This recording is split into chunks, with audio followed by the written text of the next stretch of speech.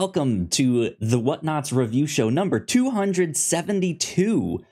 Palindrome, is that right? Is it 272 or 252? I don't know. Numbers are all strange. It's 272. I know it's palindromatic, which is fun. I always like those ones.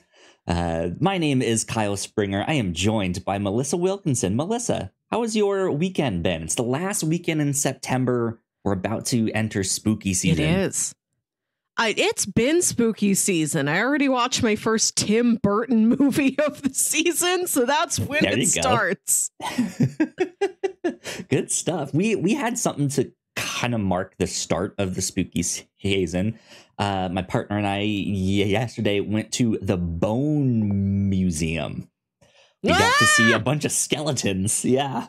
Yes. Skeletons of all sorts of animals. There were even people. There were skulls and like full human skeletons. There was like a giant humpback whale that was like hanging from the ceiling. Cool. Got to see lions. We got to see little like wombats and dik-diks and all sorts of stuff. And yeah, crazy. So we had a good time. I'm happy you went. When I went to visit you in Oklahoma City and I was researching local attractions, you guys do have a thriving museum scene. I believe you also have the Museum of the Banjo and the Museum of the Pigeon. That one I haven't heard of, I don't think. But yes, banjo, I think, is a real thing. I know we have some history stuff. We have like a cowboy museum. Yes. We have like a Wild West museum. So yeah, we have a good little small community of museums. This one was like a family owned and operated one. They have like the original skull that this guy like won a trophy for back in like elementary school for like just his interest in just his like interest in like archaeology and what's the study of bones. It's like osteology or something like that. Yeah. And he was just like super big into that, and so I guess won some science archaeology thing, and that started it all. And then he was like, this belongs in a museum. Are there any of the family's bones in the museum? Like when uncle died, is he like, put me there? So see me every day at work? I'm never leaving this museum. I'm haunting its halls. No, I don't think any of the actual family members are in there. Though that'd be interesting. I don't know if the guy that founded it is still alive. I'm kind of assuming he is, but I don't know.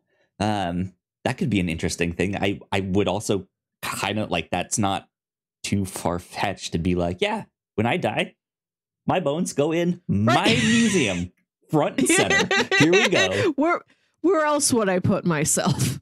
Yeah. They had like they said that most of the bones in the museum were real. And then in their gift shop, they even sold shirts that said, "Yes, they're real." Like right on the chest. And they had a few that were not real. They were, I was going to say reproductions, but that's not the right word. They're replicas. Yeah.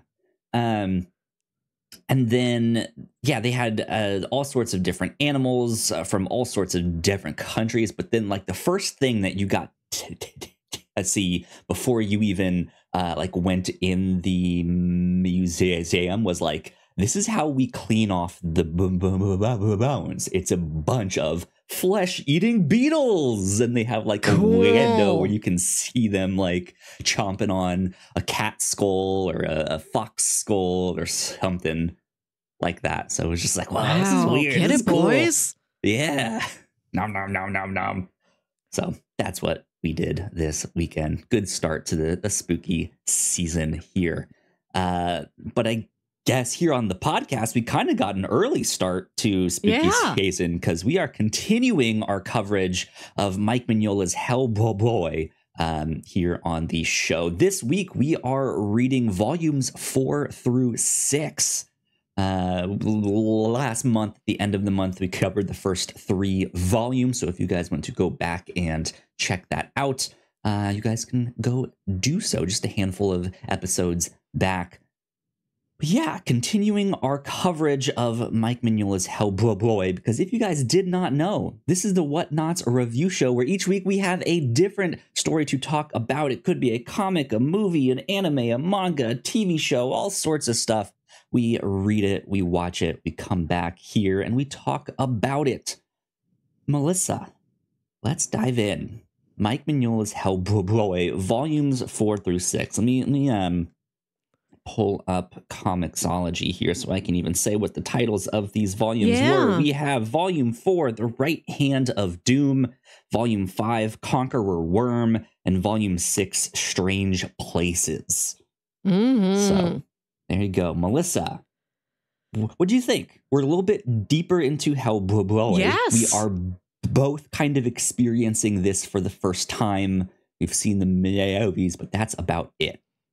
What did you think?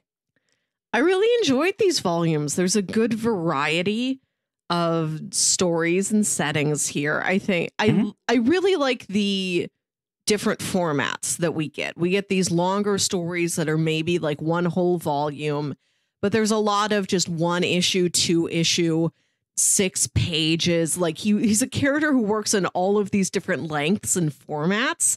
And I really like that you get the longer things with all of the supporting characters in there. You get a good subplot for Roger the Homunculus and Lobster Johnson. But you just get like 10 pages of him doing something weird somewhere else. Yeah, just drinking with some skeletons. So, yeah, I enjoyed these a lot. I think Volume 5 in particular really spoke to me, Conqueror Worm, because that did kind of get back to the main plot, or not a like, here's a one-off short story that you could potentially read by itself, and stuff like that. And I like the like main story, what after those first 3 volumes, and we were kind of thrust into, I don't know exactly what's happening with Rasputin and all of that stuff, and end times, and I felt more comfortable in this space by this volume. And so Volume 5 was like, I feel right at home here with this. And then I thought Volume 6 was also particularly interesting because it goes to these what were like 2-issue short stories, but they also both happen to be like immediately what happens next after Volume 5. So you can kind of read these 4 issues as like, here's just what happens next in the story. Or yeah, they were these like short stories that can be read by themselves, and they're just kind of interesting on their own. You theoretically could pick up Hellboy at any time and get enough of what's going on, but there is a continuity and a consistency there, and there's this sort of looming threat in every story in which he appears. That Hellboy in Africa short story was my favorite one we've read so far. For sure. So yeah, I really enjoyed diving more into this. We do kind of get an origin of his right hand, oddly enough, not in the volume entitled The Right Hand of Doom. It does not come until Volume 6, but like I think that is, of these 3 volumes, it is, yes, it's the next step in the story, but it is also like, okay, we've had a little bit of Hellboy, it's kind of a success. What is kind of the next step that we need to uncover?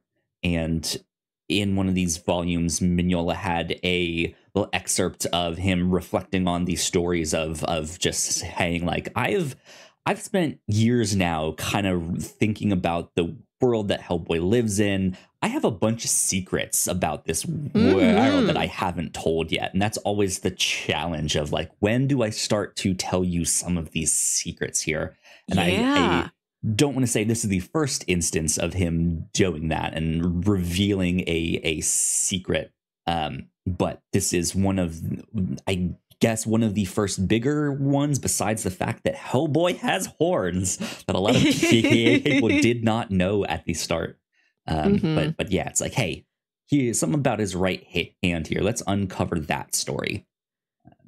You also catch up to the point in time where Guillermo del Toro is making the first Hellboy movie. And that's an impetus to Mike Mignola writing one of these stories, is that an element he had been working with was going to appear in the movie. And he's like, well, if it's making it to the movie, this is my time to tell you a little bit more about it in the comics. If you're seeing it on screen, I do want to give you more context. So here it is. Yeah. And that was interesting to me, too, because I think Del Toro did the intro for Volume 5, I believe. And yeah, that again, I haven't read any Hellboy comics except for what we've done here on the podcast. So I don't know what spin-offs he had already started, and by just the Hellboy comics proper, it's like, man, he's only on Volume 5 of this, and Del Toro is already making the movie. Is that right? Does that timeline? Because I know that the version we're reading of these on Comixology Unlimited is the second edition of these volumes, of a lot of these volumes. So I'm even wondering if this intro is written later, like there are more comics available out there, and he wasn't really, well, I don't know, because it is the, like you just said, it is the well, he's making it in the movies, so I need to get these out in the comics before the movie comes out. It's just wild to me to think that they went ahead and made this movie so early on in Hellboy's career in terms of issue number, and then to think man, he had that much of an impact in only 3 or 4 volumes. Wow, that's awesome. He's an impactful character. I think that is one of the joys of him, is that you can get the essence of Hellboy so quickly, and he's immediately so compelling. Hellboy, his name, his appearance alone is so intriguing. You gotta know more about this boy.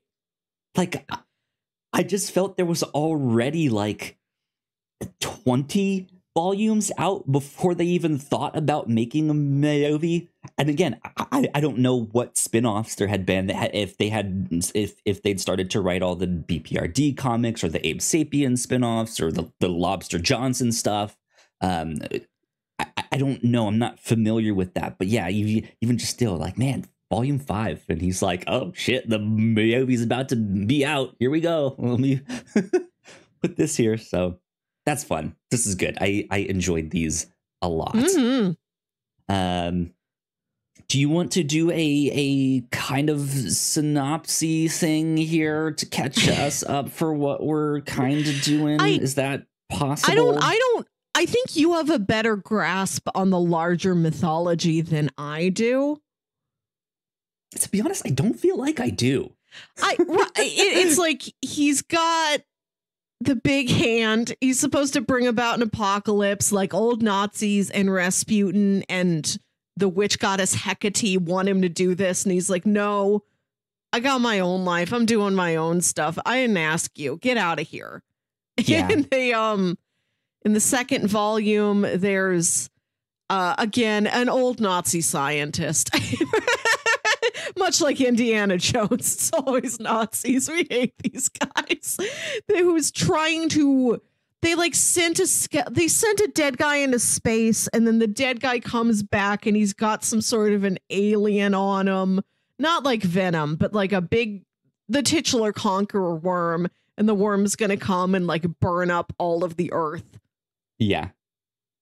Yeah, I mean, the first volume, The Right Hand of Joan, we get a couple short stories, including Pancakes, The Nature of the Beast, and King Void.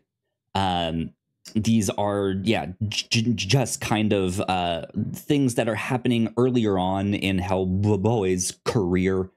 Just kind of a look back at like what were some of the earlier adventures he had when he was a little bit younger or like brand new to all of this. And then in volume 5, The Conqueror Worm, we go back to this like Nazi castle. And it is this kind of pulp adventure story. In fact, the dedication to the book here says, for Doc Savage, the Shadow, the Spider, G8, and the men who wrote them, and for the original 11.5-inch G.I. Joe. Yeah, and it I just thought that was so cool because it is just this pulp story. Where they go back to this castle, and there's this guy who's been sent out to space to be a vessel for these like alien gods that are out there, and they are finally returning to Earth, and they have, as the book name implies, this conqueror worm that is set to destroy all of humanity and the world, and then remake everything. They're supposed to be like, all right, that didn't work, let's wipe everything out. Act 2, scene 2, here we go, right? And then in volume 6, right, I guess I should say, because of the mess of volume 5, Hellboy quits. He's like, that's it, I've seen enough weird things, I'm gonna go off and do something else, to which he then goes and finds more weird things. Namely in Africa. So the weird just chases him wherever he goes. And it's in volume 6 that we start to get to the like origin of the world, the origin of his right hands, all of that craziness.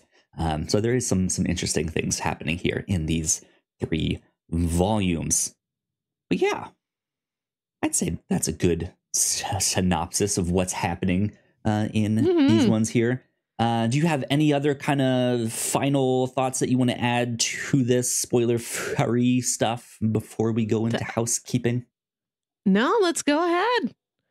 Cool. So we will go into housekeeping for a sec, and then when we get back, we'll start diving into these books a little bit more in depth. We will be right back. Here at the Whatnauts, we make multiple different shows, and a lot of hard work goes into making them, so we would love it if you check them all out. If you enjoy our shows, patreon.com/thewhatnauts is the best place to show your support. For just $1 a month, you can get early access to episodes, and at our $3 tier, a Patreon-exclusive podcast, The Pilots Club. You can even get a shout out and thank you on most of our shows at the $5 tier. And if you're one of our patrons already, thank you so much, it means the world to us. You can find out more information on our website, thewhatnauts.com, as well as your favorite podcasting platform of choice. When you type in The Whatnauts, all of our shows will pop up right there. Just don't forget to give us a nice rating and review if you like the shows. You can also find us on YouTube and Twitch for video versions of the shows, trailer reactions, and live streams. And lastly, we have merch. If you want to grab yourself a shirt or a hoodie or a mug or something else, head over to thewhatnauts.com/store to pick up some merch today. All right, we are back once again. A big shout out to our Patreon supporters. Thank you. Thank you. We love you a lot. It means a ton. Over on the Pilots Club this past month, we got to talk about Winning Time, the rise of the Lakers dynasty, which was a very, very interesting show stylistically. But for this next month, for October, Melissa, we are diving into more Mike Mignola. What are we talking about this next month? We are talking about the pilot to a would-be animated TV series called The Amazing Screw-On Head, based on another Mignola comic and animated very much in his style. The Amazing Screw-On Head is an android with a head, like he can have his head screwed into different bodies, so he can be all sorts of different people, infiltrate all sorts of secret clandestine operations. Sounds great. And interestingly enough, the amazing Screw-On Head got a mention in one of the forewords to, or the intros to one of these volumes. I was like, oh, hey, I'm about to watch that. So that was good. That was fun. Over on the review show this past week, we got to talk about Sideways, a movie from 2005, starring Paul Giamatti and, God, I always mess up his name. Thomas Hayden Church, right? Okay, cool. Nailed it. Yes. Awesome. He's one of my favorite trivia team names. I frequently name myself Take Me to Thomas Hayden Church. There you go. And it's a really fascinating movie, both about wine and metaphors for life and all that stuff, but also a comedy. It also oddly feels almost like a predecessor to The Hangover in a weird way. But yeah, it just an interesting movie nonetheless. We had a great time. We watched that for Shame-Tember. So yeah, it's The Hangover for wine nerds who are trying to publish a novel. Yes, yeah, exactly. So go check that one out. We had a blast talking about that. Over on the Captain's Log, not only did we get to talk about our thoughts to A Haunting in Venice, but Melissa, you are diving headfirst into a fantasy movie league. Apparently, you've got all sorts of spreadsheets. You're the red string me back here trying to figure it all out. And my team name, my fantasy movie team name is Paul Giamatti. He's one of the front runners for best lead actor this year. He's my pick. Good stuff. So we had a blast on that. I also got to talk about the Mountain Dew mystery flavored Mountain Dew Voodoo 2023 and how disappointed I am in that flavor. So go check out the Captain's Log from this past week. We had a lot of fun. That is about it for housekeeping right now. So let's get back to Hellboy. Okay, we are officially in spoiler territory for these 3 volumes here. And I think we have to start with the first short story we read in volume 4 here, Pancakes. I thought this was hilarious. This was great. I loved this. It's little baby Hellboy. They feed him pancakes. And then all of these like demons and arcane forces are watching him. And they're like, no, we've lost him now. He belongs to humanity. He has tasted the pancakes. Great. It's just this little 2-page short story. And it's breakfast time and he wants noodles. He wants like hot noodles. He says he wants hot noodles. And then they're like, no, pancakes. And then he's like, I don't want pancakes. Pancakes are stupid. And they're like, you haven't had them. Like, just try them. And You're then a baby, he eats them. A baby from hell. He eats them and he loves them. And then smash cut to just screams in hell and just no! Gnashing of teeth, weeping, like rending of garments, and they're just like, we've officially lost him to pancakes.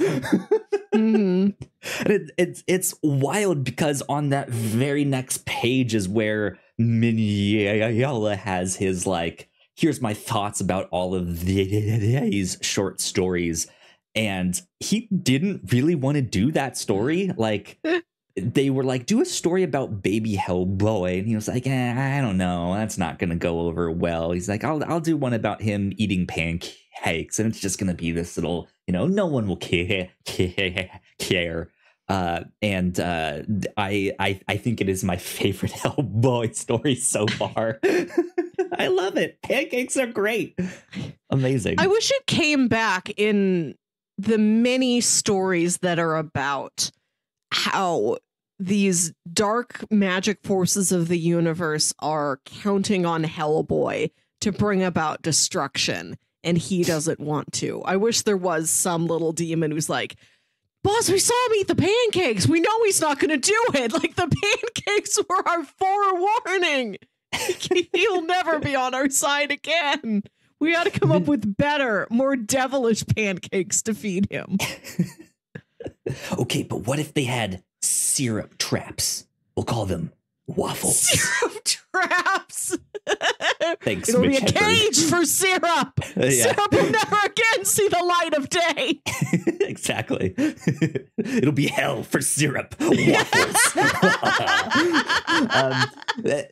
No, like I like Mignola does such a great job. We talked about this last time, that he does such a great job of weaving in all this folklore and mythology and stuff that it just kind of feels cohesive, and it feels like this one thing that all fits, right? But there's often also this like grandiose nature to it all, especially in a comic dealing with fate and defying fate, and like, this is what you were meant for. You're meant to bring about this destruction and destroy all of this stuff, right? It feels interesting when you can find magic or find something powerful in something mundane, right? Where it's just like pancakes. Do pancakes really hold that much sway over the magical universe here in Hellboy? Like, I do want this to come back in some like small. I want more of this. Way more pancakes. More pancakes, please. Yeah. Show us more forces of positive magic out there in the world. This is a story that pulls from so many aspects of folklore and culture and literature and urban legends and all of that. Bring in somebody who's could be a force for good. Like Hellboy teams up with Paul Bunyan. Probably eats like 100 pancakes every day. Like Paul Bunyan's got to be a good guy. Yeah. Yeah. Something else that I just came on the like force for good thing. We haven't really been introduced to Hellboy's love for cats yet. That hasn't really come up, and that's always been a notable thing. It's one of the things I remember from the movies.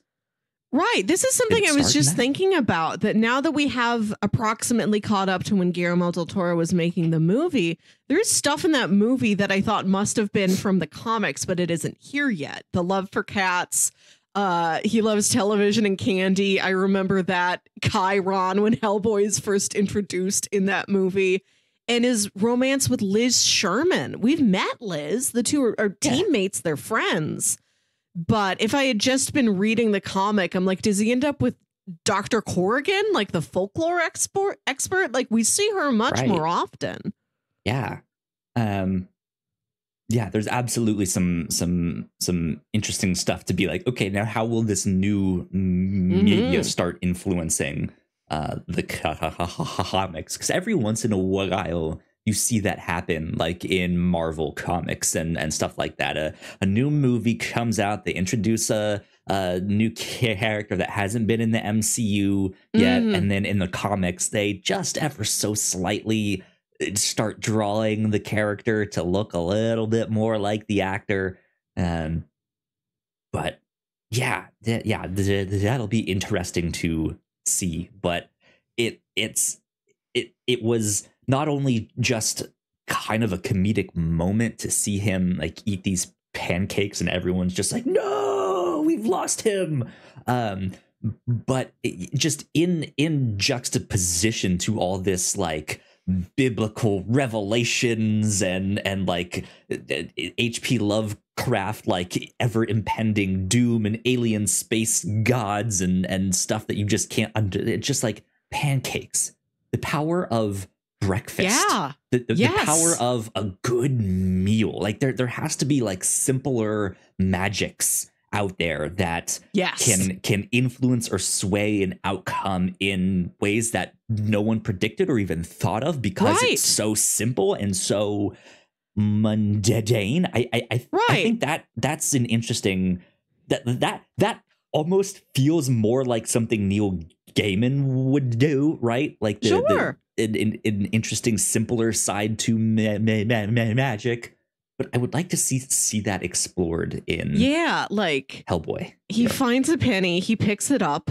All that day he has good luck. Nobody He defeats a demon because he's like, oh, I picked up a penny this morning. Look, here it is. And the demon's like, no, the penny. Yeah, right. Speaking of, at this bone museum, we did one of those penny press things. So we have a like commemorative piece of copper now that has a giraffe on it, and then it says the bone museum, which there was a big skeleton of a giraffe there. Oh yeah, perfect. Oh yeah, perfect absolutely. Creature to put on a pressed penny. Yeah, absolutely. The like elongated thing here. Fun fact: a giraffe has the same amount of bones in their neck as humans do in our neck. They're just real long. They're just long. Wow. Yeah. Oh my gosh. Anyways, yeah. So I liked that Pancakes short story quite a bit. The only other thing that I kind of wanted to say about these other two short stories, The Nature of the Beast and King Void, was that these two almost felt like parables. Like they felt like cautionary tales of like, this is what happens when you get greedy, right? Especially in that King Void one. I think that's the one. Or it's this second one here, then, not the King. I know Void I would remember these a lot better if I was reading them in physical copies where I could, because like you swipe past the title page, the cover, the title page, the table of contents, you're in the story, and you can't easily flip back to be like, what's the name of this volume again? What's the name of the story again? What did Mike Mignola say in the introduction? Like, it's just a linear like path forward when I read something on Comixology. I know I can go back, but it's like swipe. Tap. If I had these, scroll.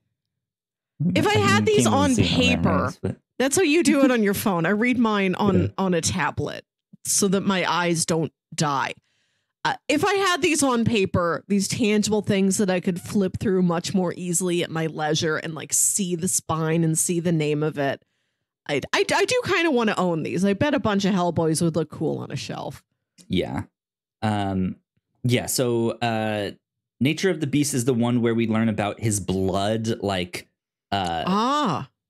like giving, I was going to say giving birth. That's not the right word, but the flower that grows from his blood, which was going to be a question of mine on the podcast, but it then gets answered later on in one of the other volumes, because in that last panel, Hellboy just won this fight with like a weird like alligator monster thing, and walks away. He's bloody and his blood is dripping on the ground, and then the last panel is this flower, and I was gonna be like, is that just like a period on the end of a statement? Like, is it supposed to be metaphorical? Like the flower's not really there, but like he has a new outlook on life or something like that. Or like, is a flower actually growing from his blood? And then later on, it turns out that someone saw him do that fight, and he saw the flower pop up. So it answers that. But I was gonna be like, what's your interpretation of that? What do you think happened here? It's magic for sure. And it is another example of, even if it might have larger, more ominous meanings, at least on the surface, it looks like a better, a kinder magic. What we've been talking about that we would like to see. There's so many dark forces at play that just seeing you spill blood and a flower grows, that's kind of spooky and mysterious, but also kind of beautiful. Like that seems like a more benevolent magical side effect than a lot of what we've seen so far. Yeah, absolutely. And then this last short story, Nature of the Beast, where he goes hunting kind of out in the, I want to say Arctic, but it's not the Arctic, somewhere cold. And there's like the werewolf person out there and this like ghost hunter on a horse here. It felt like this cautionary tale of greed, because the guy hired Hellboy to like come with him to lure this ghost out to then get him rich, and the guy ends up dying and falling on this like pile of money that he wanted as it like burned a hole through him in there. So it felt like these like cautionary tales, these parables that like, hey, you should be careful what you wish for. That was a fun visual, like the gold coin like burning a hole straight through your hand. Yeah, like you get all the money, but you can't pick it up. It feels like a Twilight Zone thing, right? We get a few more short stories. Heads, Goodbye, Mr. Todd. The Varkalak, I believe is how you say that one. Some interesting stuff in these. The Heads one is the one in Japan. It feels almost like a lone wolf in I really like that one. That one was so eerie, where he's going through this Japanese forest, and he comes across this little like shelter, this little inn with all these people gathered around sipping tea. And then later, after he goes to bed and it's night, he goes out and like they're just detached heads floating around, like they manifested bodies during the day, but at night they are these like headless ghost spirit, like head full, bodiless ghost spirits.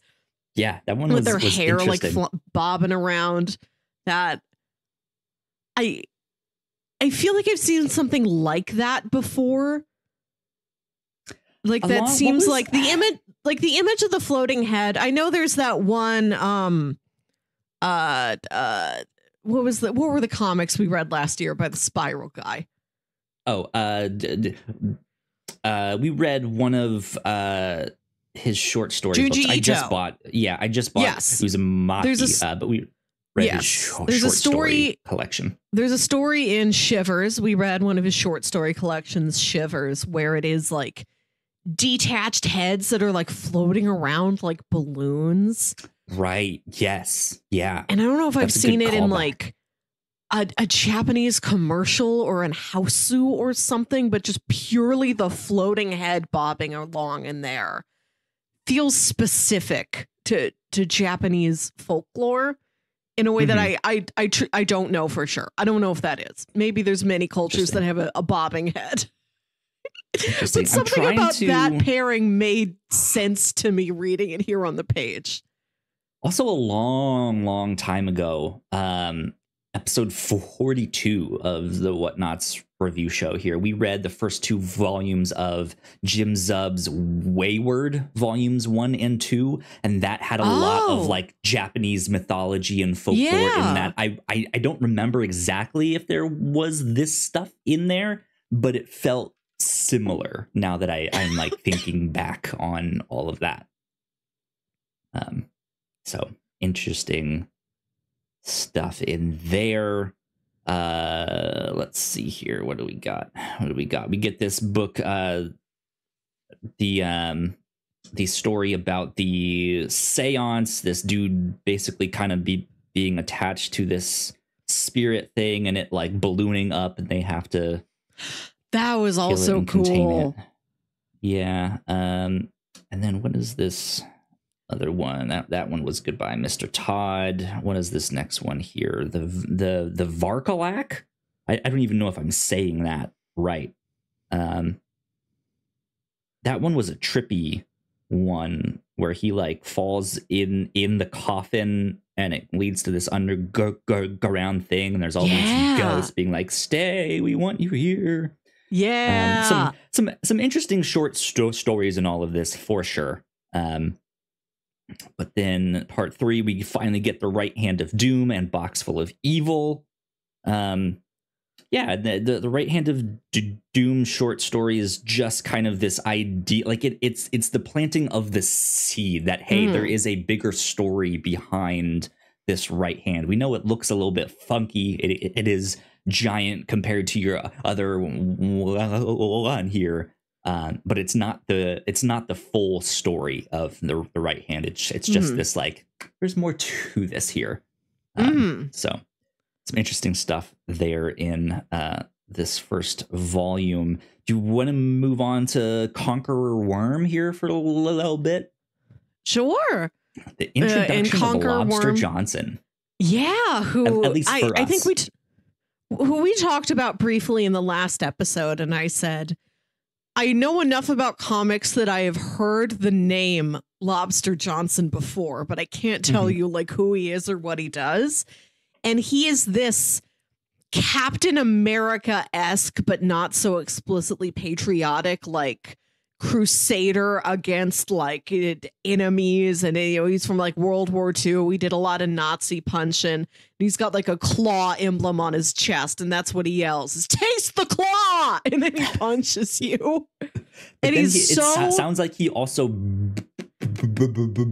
will brand like the bad guys kills or stuff with like a lobster like thing on their forehead or something like that. So yeah, it is like, it's almost Captain America, but what if Captain America stayed in the shadows and was this like pulp hero? Yes. Like, and was like so maybe a little more brutal than like, right? He is brutal. Like he will like decimate like 20 guys without really asking too many questions, not in the same way that he just does what the government tells him to do. And he's this like oblivious operative, but he's a kick-ass and ask questions later sort of guy. And then everybody's dead and he doesn't really get the chance to ask any questions. Like he really does not have a lot of sympathy for people he considers on the enemy's side, which in this case has mostly been all these Nazis and all these war enemies and things like that. Like you can see him being this very effective, very inspiring hero for certain times, but there's something about him that is so direct and so focused and almost like maniacal in I am here to destroy all of them, in that he's kind of scary. It's like you don't want to cross Lobster Johnson. He doesn't have the same sort of humanity to him that Hellboy and his friends have. Let me ask you this. Based on what we read here, which is all that we know, is Lobster Johnson real in this book here? You mean, is he like a figment? Yeah. Is he a Tyler Durden?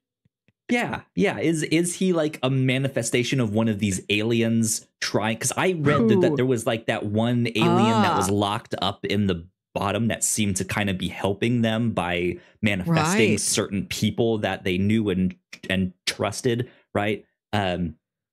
And I like, is that the case for Lobster Johnson? Is he this manifestation of this alien who's pulling on, like, who would be a fictional hero in their minds that would inspire them or give them the bravery or courage that they need to complete this task and defeat the Conqueror Worm here?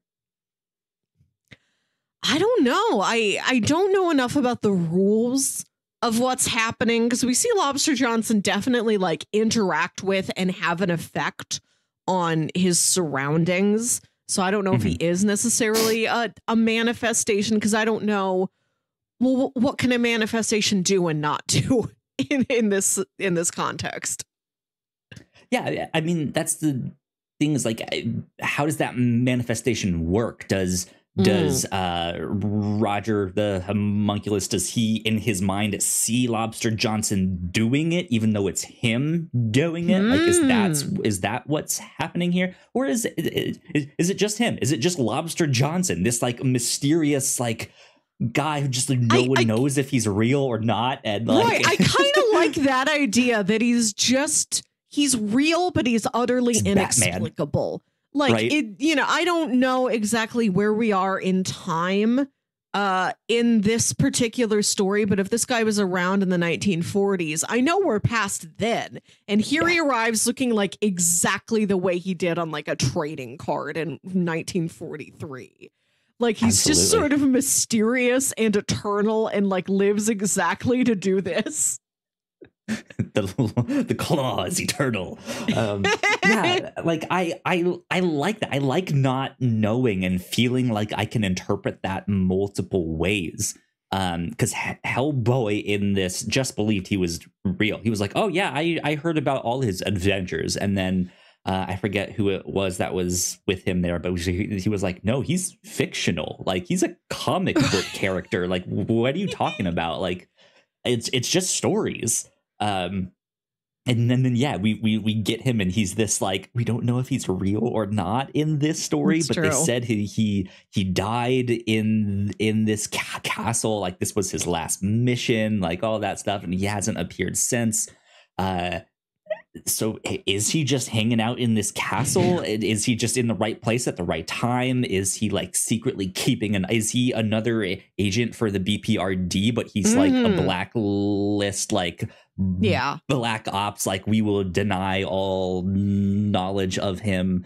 I don't know, but it's neat. It's fun. Who is he? Yeah, Hell he's fun. Lobster Johnson. Right. I like that we have another element of pulp history in the story that isn't as supernatural or criminal, as salacious. Just as your sort of Captain America-esque, G.I. Joe-esque hero getting in the mix here. That story's got a nice cast of characters. We've got more Roger the Homunculus, and I like that whoever the boss of the BPRD is at this time gives Hellboy this device that will kill Roger the Homunculus. Not because they specifically believe this man is a threat, he's going to turn on us, but they're like, he's a homunculus. He's made out of like clay or something. Liz brought him to life with the electricity. Like, right. They're like, he's not a being exactly. We don't really have to be responsible for him. He's more like a tool. So if there is a reason why basically they're telling Hellboy, if you need to sacrifice him, do it. Absolutely. He is collateral. He's not one of our agents the way you are, for example. And Hellboy takes this device, but he's really, really conflicted about it. He likes Roger. Roger has personality. He has feelings. Regardless of where he comes from or what he's made out of, he is one of the team. Hellboy doesn't want to do this. And it really causes a big rift between him and like who's ever in charge at the BPRD. And then they end up with Roger like absorbing whatever that alien force is. And so it's like trapped inside him. And he's like, I am a vessel. It fills me now. Now you can take me out. You can imprison me, whatever you need to do. I give myself up as the vessel to contain or destroy this enemy force. Yeah. What's interesting to me about that whole thing is, that like detonation device that would kill Roger just immediately kind of throws Hellboy off. Yeah. I think he has grown up in a human world where he is immediately from day one just introduced to the paranormal, the occult, the weird, the strange, the not human, right? And this seems to be the first time, at least by what we've been shown in these Hellboy comics, that the BPRD truly is a human government institution. Right. It is this. It's not human. We don't trust it. And then Hellboy, who seems like he hasn't had to think about this all that much, is like, but wait, I'm not human. Or like, so it's not like they don't. It's not that they don't trust Roger, but they look at Roger and they're like, he's disposable. And it's not, and Roger is a different sort of being than Hellboy or Abe Sapien or anybody else who might be on their team. It's sort of vague, and I think that was something I asked in our previous episode. Is we have Hellboy and Abe Sapien and Liz, who's like a human with a mutant power, and then some like normal human agents on this team together. And it seems like there's no question about them all being on a team together. Is there any history there? Is there any conflict or friction there? How much does the outside world know about the BPRD? How much does Hellboy get to go into the outside world? Does he go to the movies and everybody's scared of him at the movies? Like, why is there a devil man just here trying to watch Triple X or whatever. He's in costume for something, but it's not Star Wars. What cosplay is this? Know. What movie's coming out at midnight tonight? Yeah. He's got a trench coat. He must be here to see Tombstone.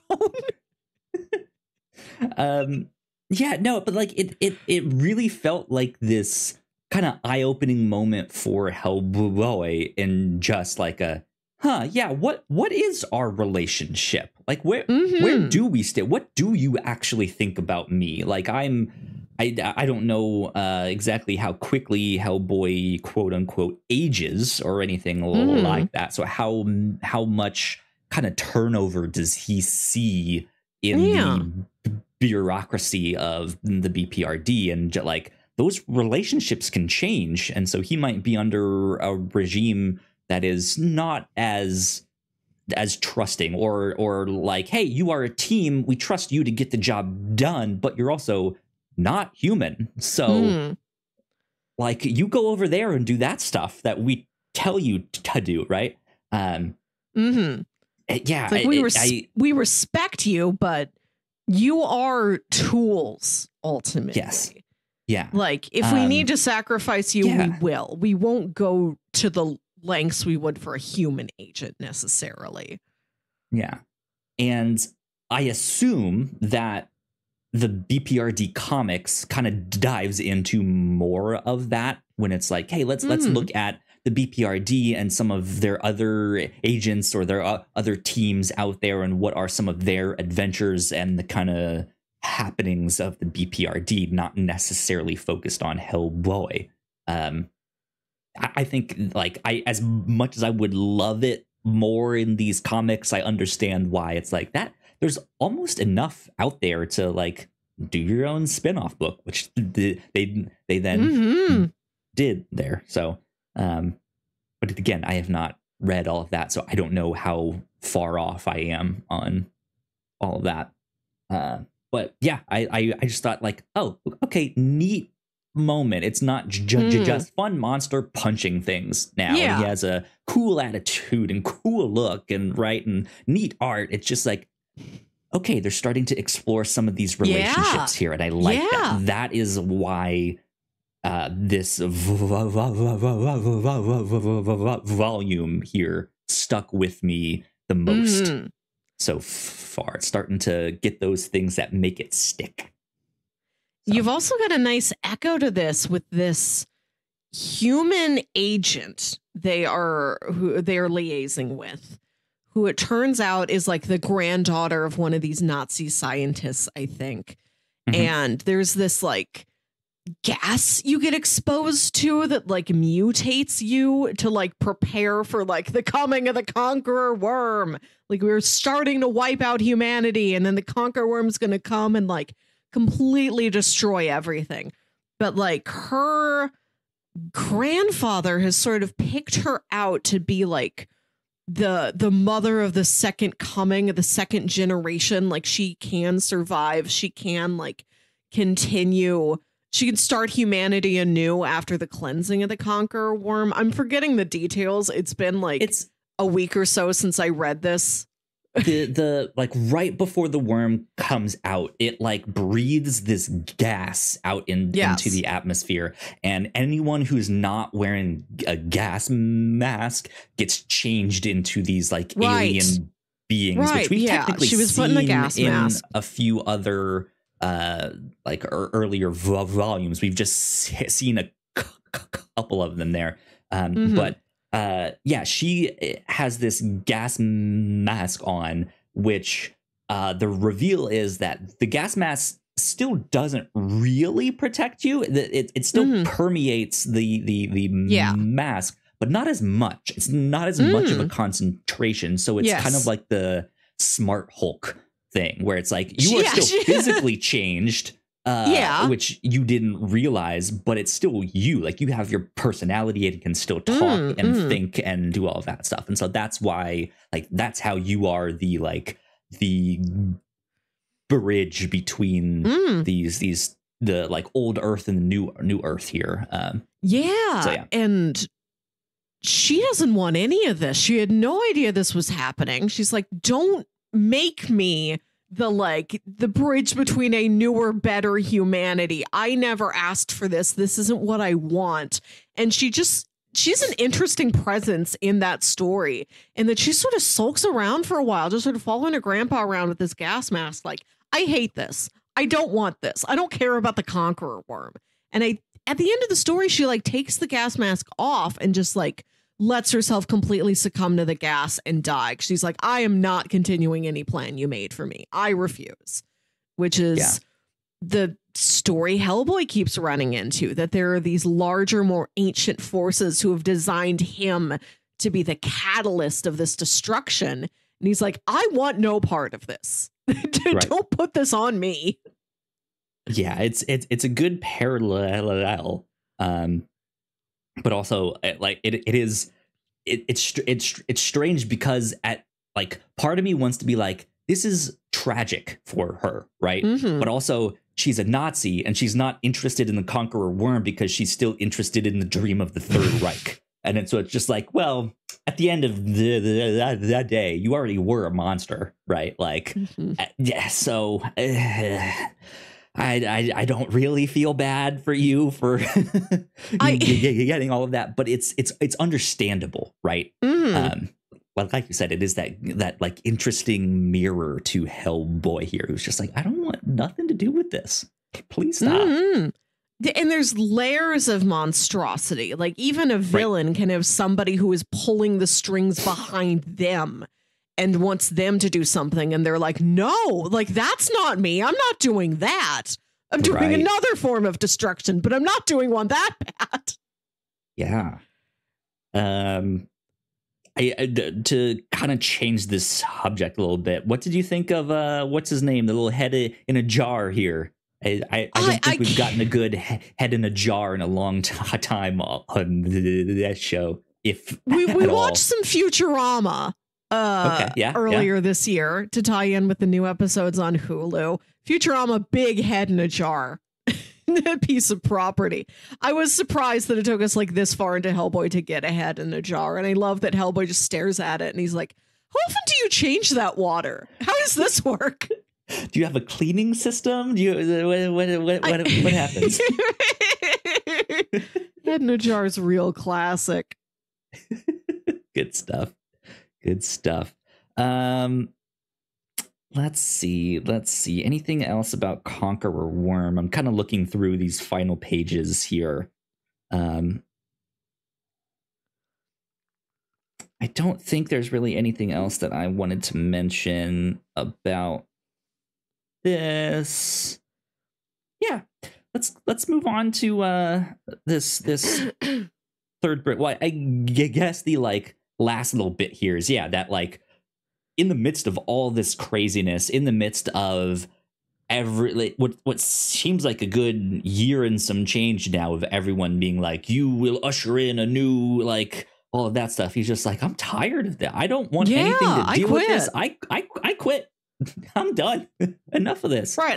I don't like that. Like, the VPRD was my safe haven, and I don't like that they're like, yeah, kill Roger if you have to. We don't care about Roger. And he's like, I like Roger. Roger's a good guy. Like, he's just tired of being a pawn. He's tired of being there to execute other people's plans that he might not agree with. So he says goodbye to Kate Corrigan. Like, I'm taking off. I'm taking some me time. I'm traveling for a while. I was in Africa once. Africa was nice. I think I'm going to go back. And just like, I'm just gonna go right off into the sunset and see what's out there. Which earlier you asked, like, how much does the general public know about the BPRD, and how often do they get to see Hellboy or know about him? And so this idea of him just quitting and then just fucking off to who knows? Yeah, where will you go? Where? Yeah, like they have this like almost romantic understanding of like, but where will you go, Hellboy? It's like, to Africa. And there is no like BPRD, some like exec just being like, well, shit, this is going to be a lot of paperwork. Fuck. How do we explain this? Yeah, he doesn't tell anybody. He doesn't put in a formal resignation. He tells Kate Corrigan, I'm out of here. Say bye to like Liz and Abe for me. Right. I'll probably see you around. Finger guns and then walks off. Yeah. Just walks off. He doesn't have a car. I'd love to see him drive a car. I want to see a Hellboy mobile. Would he own? Oh, like a Bronco or a Jeep, like a big boxy thing like he is. Okay, yeah. He's the one man a Hummer is built for. He's the one man who deserves to drive a big monstrosity like a Hummer. The car's put there so Hellboy can drive it. I could also see just like kind of those like old, yet just so old reliable pickup. Oh yeah, that's been like it was new in the like early 90s and it's like now 2020 and it still just works great, right? Right. I want to see his vacation wear. I want to see him put on a Panama hat with like 2 holes punched out for his horns. Yeah. Right. He's wearing linen.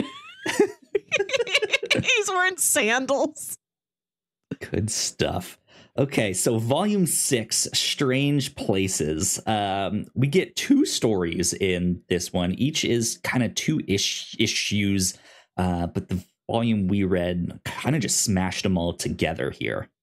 And like I said, the Hellboy in Africa story is my favorite because at least it really crystallized for me how much every other force in the universe knows about Hellboy and how little he knows. Right. He's not an oblivious guy. He knows what he needs to do to get his job done. He's very competent and very capable at his job. But he doesn't know like machinations and prophecies and things in other realms like that. And so it's not that he knows the full details of what it is he's supposed to do and then he denies it. He's like, I don't want there to be any plan for me. Don't tell me about it. I don't care what it is. Don't involve me. Like he really doesn't know. There's so many forces out there in the shadows whispering about Hellboy. And he's like, and he has no clue. He might have an idea that somebody is whispering about him somewhere, but he doesn't know what it is. He doesn't know who all is involved. Like he's so out there in the dark about it. And all of these animals, like all these animal spirits are like hissing at him and whispering about him. Like Hellboy, Hellboy, Hellboy. And it's so, I love the bubble design on these, that the words are like slightly off center in the word bubbles. Like there's supposed to be punctuation or something, but there isn't. It isn't Hellboy exclamation mark. It isn't Hellboy ellipses. It's just a singular standalone word. Hellboy. And like all these animal spirits, like just hiss and gripe at him about it. I think that's such a wonderfully eerie thing to happen, that no matter where he goes, demon, human, animal, alien, anything, everybody knows who Hellboy is. They know he means something. They always know more than he does. Yeah, it's interesting. I'm kind of wondering if the like off-center text is on purpose or not. Because it like I could understand if it's not, but also real subtle touch if it is. Right. Just like it's actually kind of genius. Yes, it feels purposeful and subtle to me because it's used in that context. It's not like, oh, like this whole page was out of alignment or something. It's like all these spirits just saying his name with this sort of awkward hanging tension of, it looks like there's space for like a period or an ellipses there. Where is it? It just stopped. It feels like a Dutch angle, but for text. Yes. Right? It's just slightly off. Like just that's called just italics. Yeah. Yeah, that's an interesting thing to note there. I did not think about that as I was reading through it. But I mean, we also you just said that I don't exactly know, like, is this taking place in like 2005 or 2020? Yeah. I guess not, since it was written back in the late we've 90s. We've seen Hellboy throughout the 20th century. Like, it could be set when Mignola was writing this in the 90s, but I'm not exactly sure. it's sort of out of time. 80s, early 90s at the most recent. But yeah, it is out of time, like you say. But that's like, I think what I was getting at with that is he's been doing this job his whole life, basically. So that's also partly why he's so well known in the like spirit and supernatural world. He's a lifer. He's a company man. And then here we go. Issue 1. No longer a company man.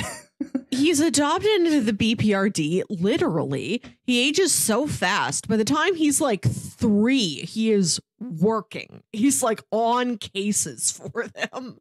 Yeah. Yeah, it's kind of wild. But yeah, this first story is we get the insight in the notes that Mignola wrote that this was kind of an idea for a story for Namor when he was working for Marvel, and it is this like twisted Little Mermaid, Hans Christian Andersen inspired story, this like darker take on the Little Mermaid here. When I was a kid, I still have it. I have a book called Mermaid Tales from Around the World, I think collected by Mary Pope Osborne. I could grab it and hold it up for you if you want. But it's a book of mermaid folk tales from all around the world. There is one from, I think, Nigeria. There's ones from like Germany and France and China and Japan and all over the place. These short stories, including, I think, the Hans Christian Andersen Little Mermaid. But almost all of them are very dark and very sad. Yeah. It's tales of like lost loves, like a mer person. I think the one from Africa is like it's called like The Fish Husband. I forget exactly where it is. I want to say it's Nigeria. I can grab it, but it's like a mer person falls in love with somebody on the land and then they can't be together. Or there's a story from somewhere in Europe where this mermaid like takes human form secretly and falls in love with this man, and they get married and they have children, but there's something wrong with each of the children.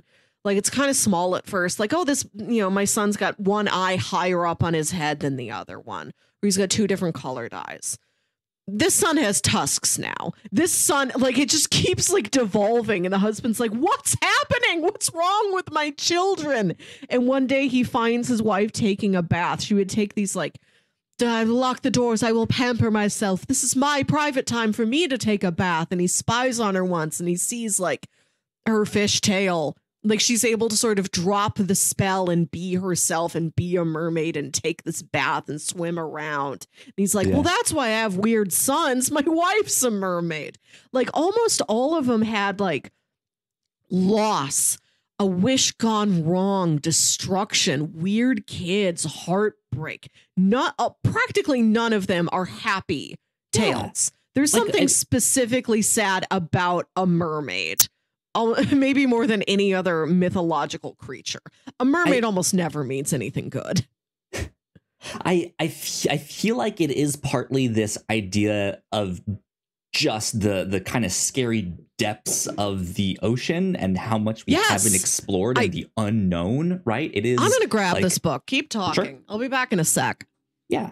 It's like this fear of losing a loved one to unknown and just not knowing their fate, right? Or having them changed so much that they are just like a different creature, a different being, something like that. I'm not sure if Melissa, if you can still hear me or not, but I also wanted to I was mention able to hear you. The fact that at one point Superman fell in love with a mermaid. I think I've mentioned this on was some she also a reporter that we've done. No. I work for the Undersea Planet. Lori Lamaris is a mermaid in DC Comics and a romantic interest for Superman. She is from Tritonus, a city in the undersea lost continent of Atlantis, and first appeared in Superman 129. She was created by Bill Finger and Wayne Boring. Let's see. She's one of the several Superman characters with the LL initials. Lois Lane, Lex Luthor, Lana Lang, etc., etc. So in this story, she is in a wheelchair, and that it like she has like a blanket covering her legs. And what does it say where they meet? As Clark met Lori, who was attending as a student, and hiding her mermaid identity by posing as a wheelchair using student with a blanket covering her lower body. Yeah, they fall in love. He's like takes her on a date or two, and then like he's about to like propose marriage, and then she's just like, well, there's some things you should know about me. I'm a mermaid. Peace. So that happened.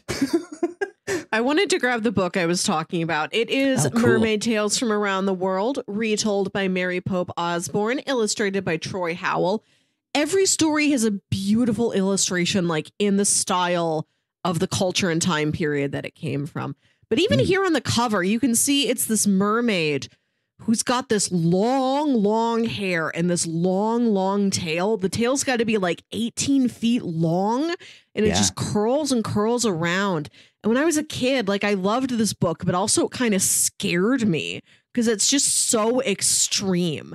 I'm like, that tail is too long. It's too curly.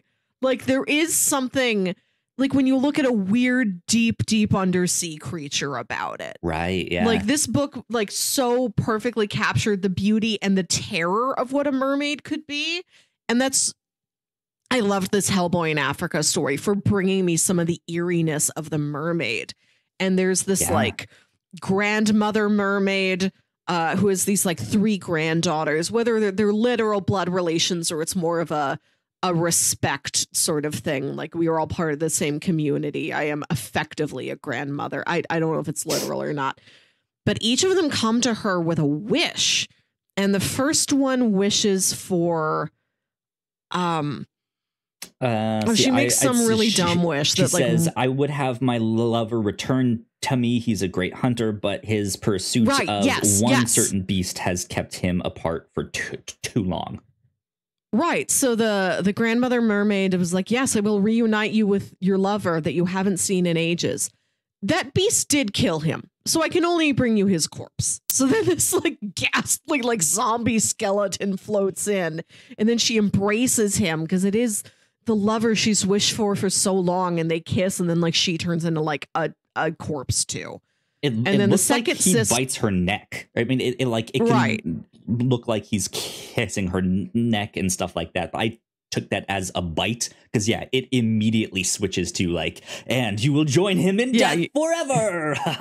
Right. And then the second daughter is like, okay, I thought that might happen. I was smarter with my wish. There is a man who I love. He is a human man. He lives on shore.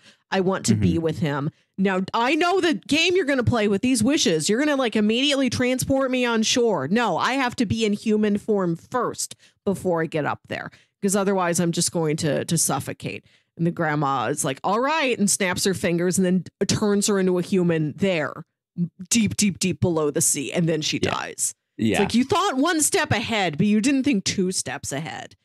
And then the third daughter says that our father died. He had this like spear marking his grave. The spear has been stolen. All I want is to get it back and grant it to return it to its rightful place as the sign of respect and memory of my father. So then the grandmother, the mermaid, gives her this. She returns it to the grave. And then the father's spirit appears and is like, I'm really disappointed in you. You thought that was worth it? Like they got all these wishes because they kidnapped Hellboy and brought him to this undersea like mermaid grandmother witch. And he's like, That man did nothing to you. He's innocent. Why did you think it was worth trading his safety to get this dumb memorial to put back on my grave? So then so she thought through her wish. There was no immediate like twist to her. Mm-hmm. But she was also looking at Hellboy as just collateral, just a tool, just a means to an end. And this I love the idea of a ghost appearing like, no, don't do that. Why would you pay that much? Like, I do not want you to pay respect to me in that way. You made too big of a sacrifice. I want you to undo it. And so then she's like, I have to go save Hellboy now. My dad's right. I did the wrong thing. I thought that was, I like the interaction of the mermaid story and something more like a genie story, the classic tale of a wish gone wrong. I like that you've got immediately a very classic wish gone wrong. Then you have a character who's like, I think I've outsmarted you. No, you haven't outsmarted me. You didn't think that far ahead. And then a character who does think out what she wants. She wants something that is very small and humble. It's not for herself. It is in respect and memory of her father.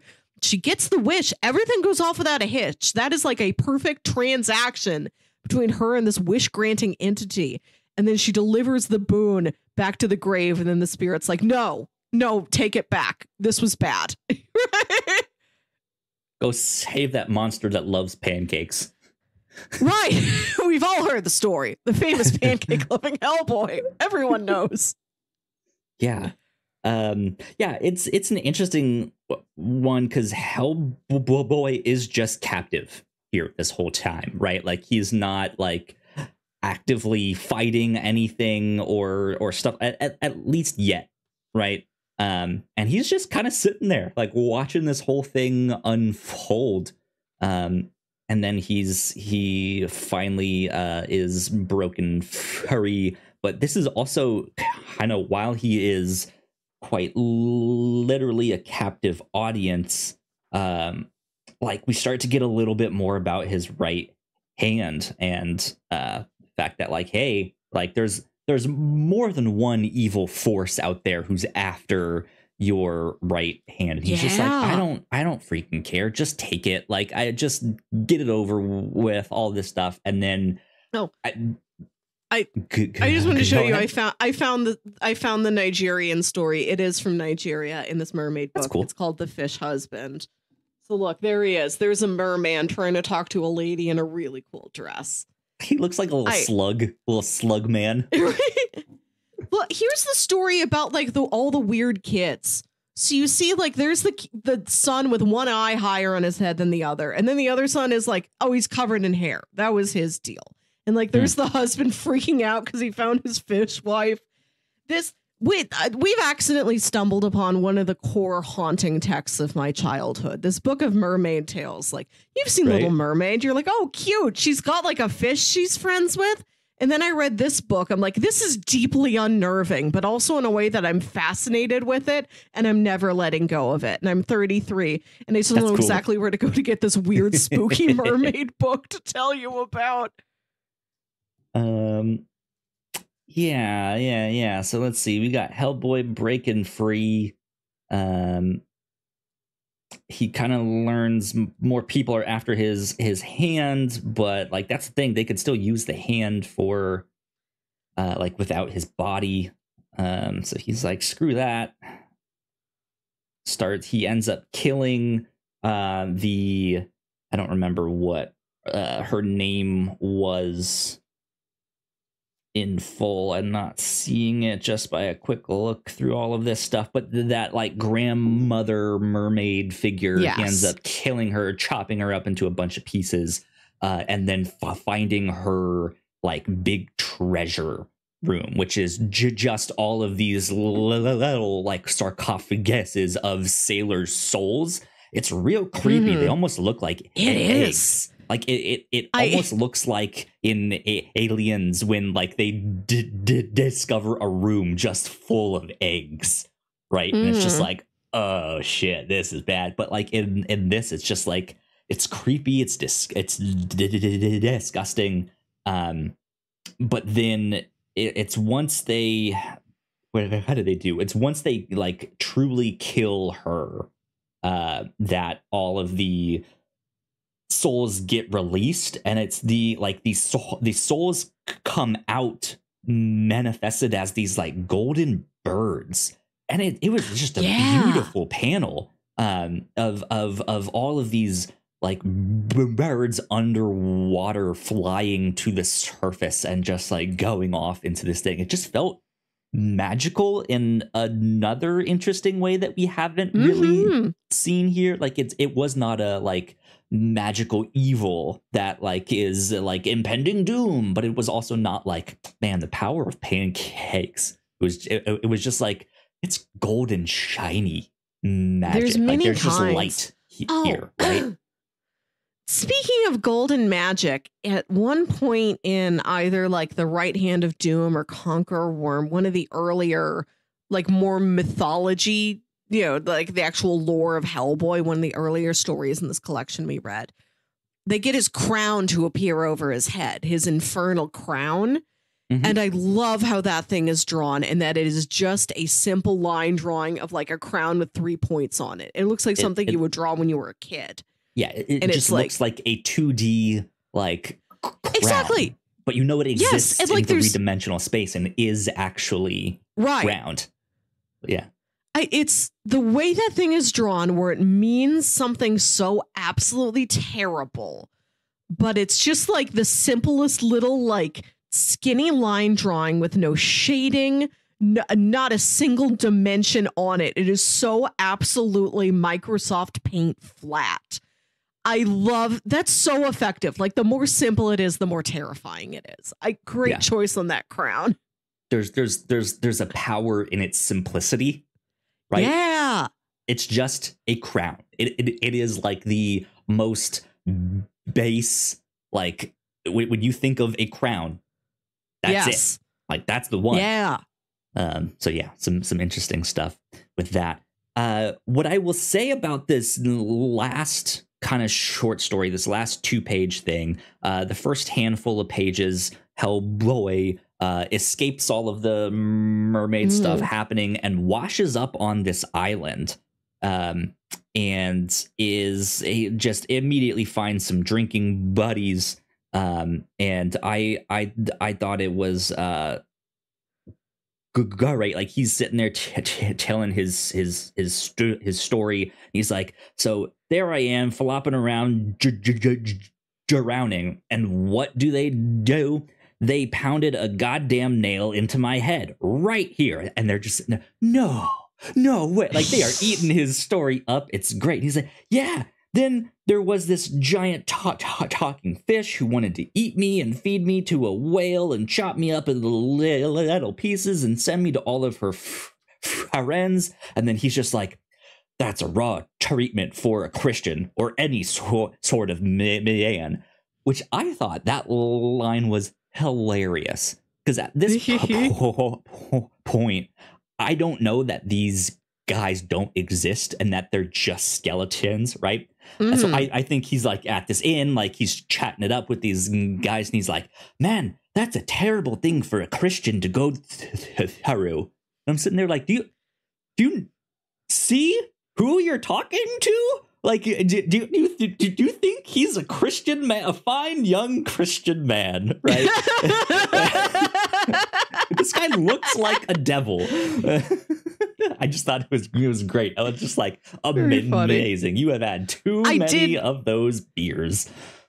I really liked that this fake out with the sailor skeletons, because you just see the establishing shot of like looking through like a window, an old wooden window that might be on like the bow of a ship or something. And then Hellboy's in there just commiserating with these sailors, and they've kind of an old fashioned way of talking. You're not quite sure where are we and how did he get here? But this is a world where like anything seems possible. And Hellboy's lived such a long life where he's met so many people. Like maybe he's friends with these old sailors that just sort of keep the old ways, just sort of speak in more traditional ways. Even though it's like probably like 1992, maybe they do still sing sea shanties. Like, I don't know. And so when he turns around and they're just like cobweb skeletons, it's so eerie. It makes absolute sense. But like in a story so strange, you never thought to like question it before. This is a perfect example of the like ideal page turn in a comic here, because like they're telling stories, they hear some noise outside, they're all like, what is that?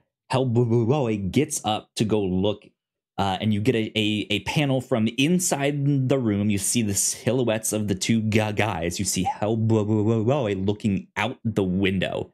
The very next panel has switched, so you're outside the building looking at the window and Hellboy on the inside.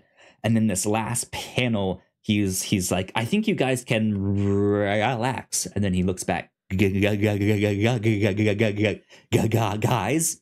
And right, there's no answer. And then you turn the page and it's just this big panel of Hellboy looking back at just these dusty skeletons here. And it's just like, oh, this is so cool. It's just this like page flip that worked so good.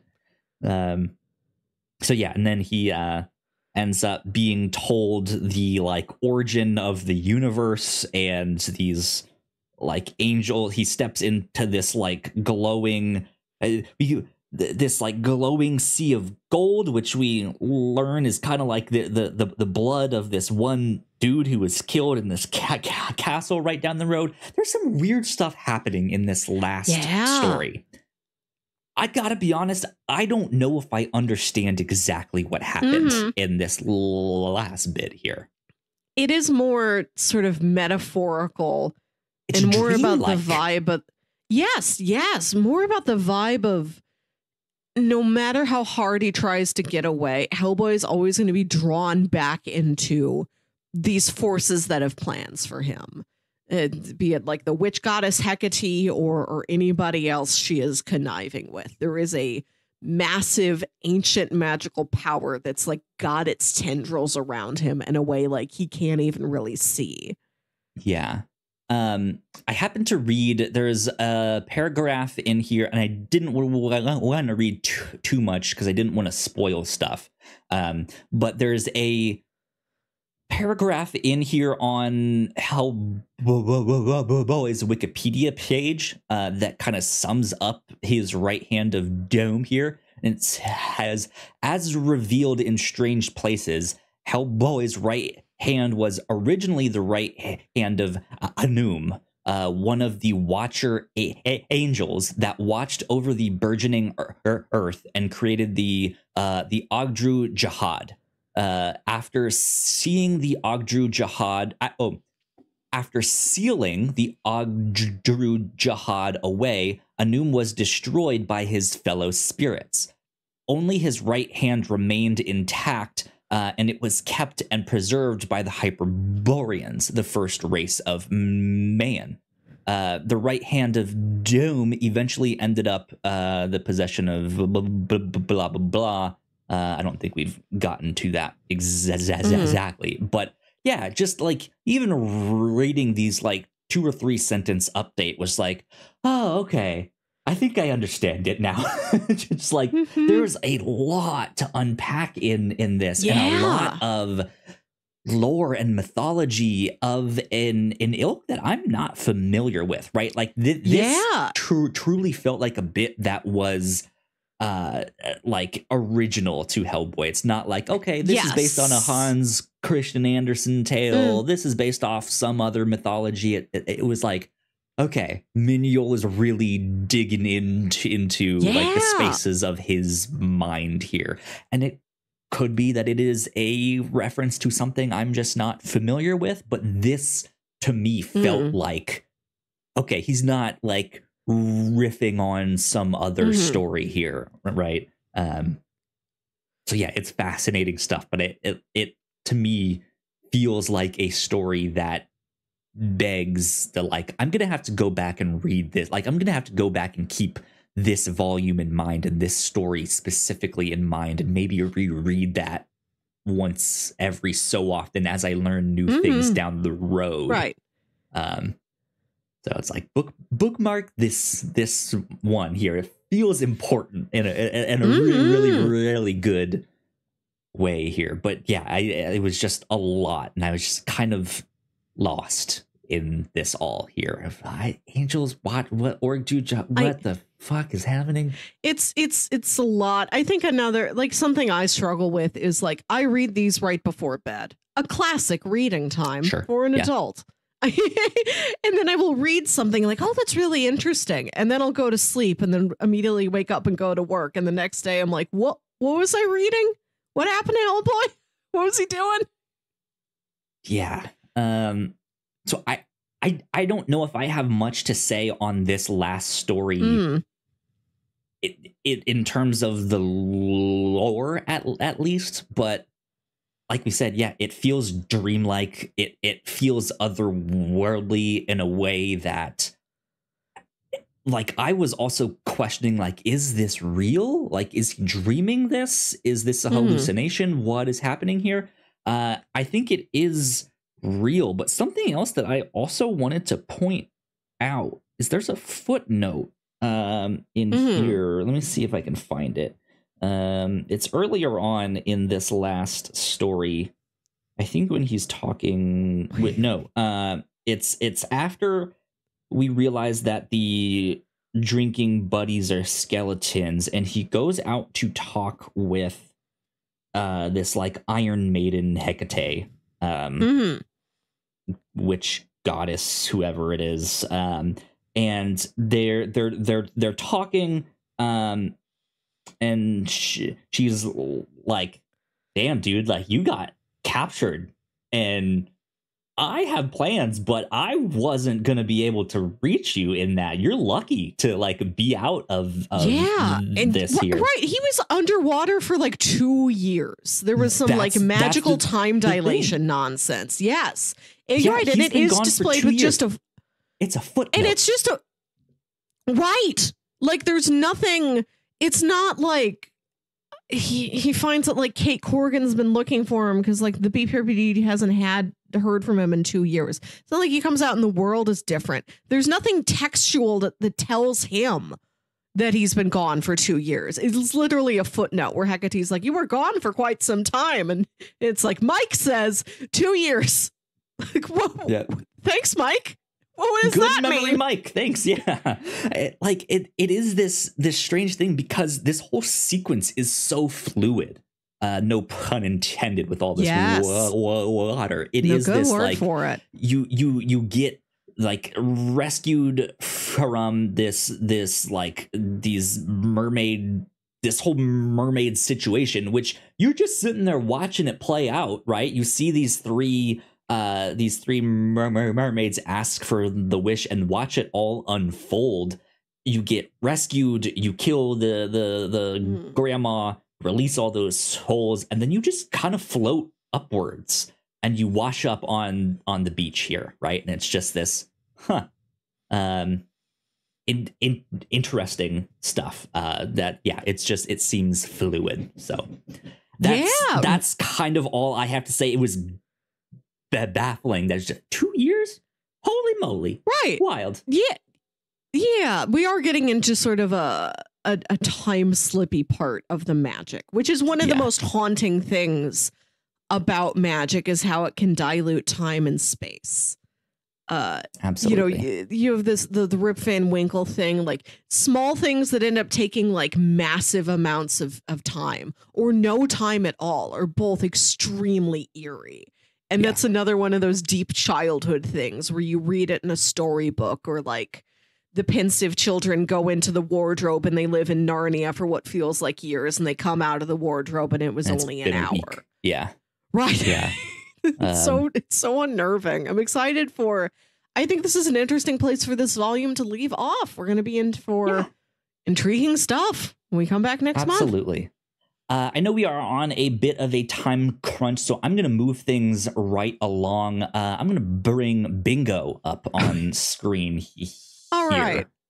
Because do we want to do the arted to death in this one? No, because we do get a bunch of, like, expository kind of like art on the walls and stuff like that. No, okay.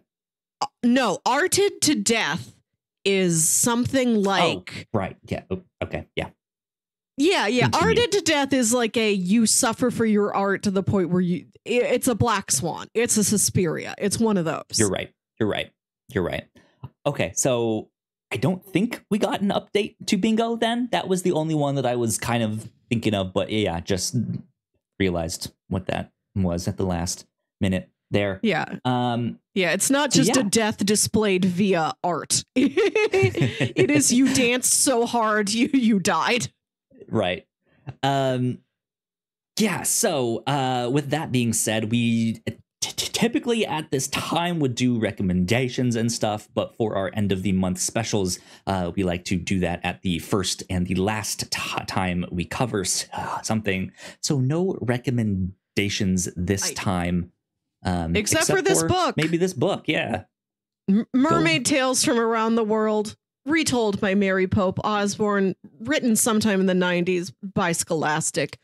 Check a local used bookstore. I don't know if this thing is still in print, but this is magnificent. Yeah. Great for a child with a strong spine who's up for being like kind of weirded out and unnerved. Yes. Yeah. And great for an adult. Great for a folklore lover. Put this on your shelf next to Hellboy. Interesting book. Cool. Well, that being said, we already have what we will be discussing this next week. We have it all picked out and ready to go. This next month, October, spooky month, all spooky, all month. Mm-hmm. That's so for the first week in October, Melissa, you had requested some Archie horror. So that is exactly what we are going to do. I pitched you a number of Archie horror comics, and you went with Afterlife with Archie. We had previously discussed Sabrina the Teenage Witch here on the show years ago, and it's always been one of our favorites. So we're getting back to some Archie horror. We are writing the entirety of the Afterlife with Archie series, which is a total of 10 issues. There is a collected volume 1. However, there is not a collected volume 2. So those last handful of issues you just kind of have to read as single issues. But those are all available on Comixology Unlimited if you are a subscriber to that service. So yeah, go check it out, and we'll start Spooky Month with some familiar characters, but with a twist. So it'll be good and it will be fun. I'm excited for Spooky Month and to see what we get into. I'm scared because I like Spooky Month is always a thing. Like I don't like scary things. I can do scary comics. I can do this, but like scary movies or scary shows, I'm always just like, I don't know. So one of these things will give me nightmares eventually, and I'll have to. If it doesn't, we're doing our jobs wrong. Yeah. So yeah, our Afterlife with Archie, issues 1 through 10. Go check it out. That's what we will be talking about this next week. And then at the end of October, we'll be back for some more Hellboy to do the next 3 volumes, 7, 8, and 9. So yeah, be on the lookout for all of that good stuff. Melissa, any other kind of final words, thoughts you want to put down here? No, I have to leave. Okay. I have to go meet my brother and my sister-in-law to take my niece to Disney on Ice. There you go. Where can the people find you on the interwebs then? I have been at Wilkie Wit on platforms having been known as Twitter and Instagram. Find me. I don't post much, but you can send me a DM if you also have read this mermaid book. Please tell me. There you go. And if you guys want to find me, I am at Yo Kyle Springer on most of the social media places. And if you'd like to stay up to date with all of the stuff that we do here at the Whatnauts, we are at the Whatnauts on most of the social media places, or at the Whatnauts official. If you are watching this on YouTube, we got plenty more videos for you all to check out right here. Go check them out right there. Go like, share, subscribe. This has been number 272 of the Whatnauts, a review show. We will see you all next time. Bye. Bye.